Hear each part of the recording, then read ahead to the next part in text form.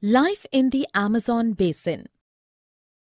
Let us learn about the life of people in the Amazon Basin.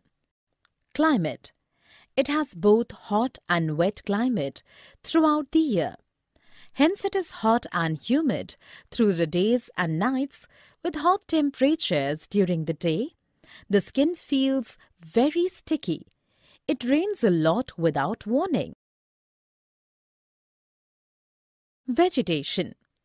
In this basin, there are rainforests all around. These are very thick and dense. As the roof cover formed by the trees and leaves is very thick, hardly any sunlight reaches the ground. This makes the ground very damp and dark. However, a variety of orchids and plant parasites such as bromeliads also grow very well. These bromeliads are special plants that store water in their leaves. Animals such as frogs lay their eggs in these pockets of water. Wildlife. Birds and animals such as toucans, hummingbirds, sloths, monkeys, and ant-eating tapirs are found here. Reptiles like crocodiles, pythons, and snakes such as boa constrictor, anaconda too live here. There are plenty of insect species too. Fish species, including the flesh-eating piranha, are also abundant. People. People living in these tropical rainforests normally clear small patches of the forests to grow crops.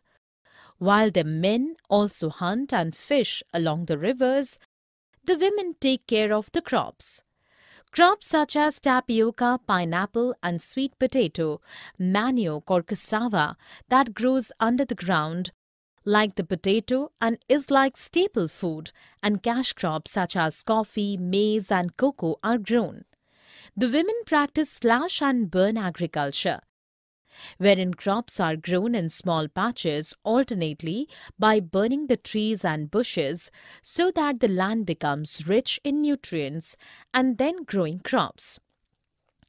After harvesting, the particular patch is left so that young trees grow and the soil gets back its nutrients and becomes ready to reuse.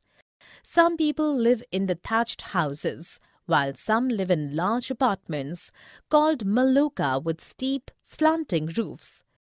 The rainforests are slowly depleting because of the developing modern means of transport like aircrafts and construction of highways such as Amazon Highway. All this has led to the topsoil washing away, thereby leading to destruction of the local flora.